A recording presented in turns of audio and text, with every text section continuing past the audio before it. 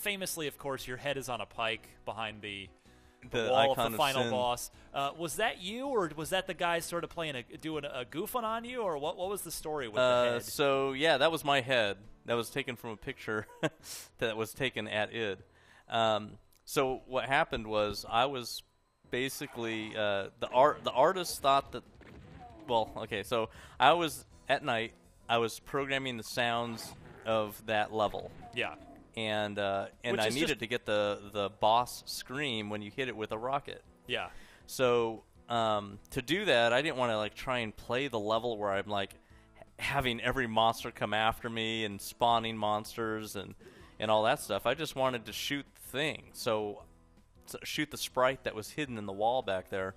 So I no-clipped back there, and as I was no-clipping outside the level, there's a Hall of Mirrors effect. Yep. And I was getting closer, and I thought I saw myself on the screen. I was like, what is going on? So I thought I saw my reflection, and then I got inside that room, and I'm like, no way, seriously?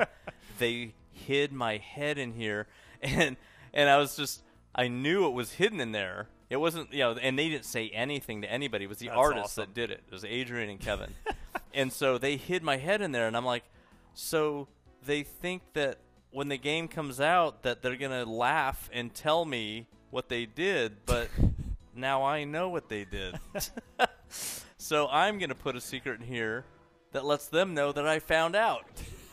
And so that's what I did was I was thinking, how do I let them know that I found this when the game comes out? So I thought, well, that's my head behind the boss, and to win the game you have to shoot my head. Yeah. So why don't I say to win the game you must kill me, John Romero, but I'll reverse it and pitch shift it so it sounds evil. So when you come into that room, it sounds like that big icon of sin on the wall is saying something to you. So Bobby Prince was there, and it was like 10 at night or something. I went in there and I told him the whole story. Yeah, and your sound guy. So he recorded it, he pitch shifted it, I programmed it in. First thing the next day, as soon as everyone gets to work, American McGee comes in, and he everyone, we were all over this game constantly. So as soon as we started testing the level, as soon as he started testing the level, he heard that and he's like, "Ooh, scary reverse pitched backwards voice. Let me reverse it immediately to hear it." So he pitch shifted. He basically didn't need pitch shift it. He just reversed it, and he found out exactly what it said, and they told everybody. So the joke lasted a day, but it was worth it. Yeah.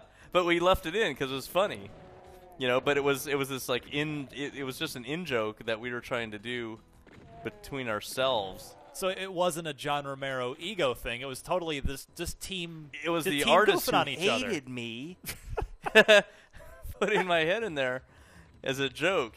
And anyway, I thought it was awesome, and we left it in because it was so funny. And we'd already gone through all the work. It would take more work to actually get it out of there, so why do that?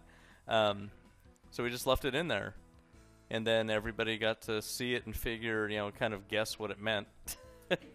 But what it was just an in joke.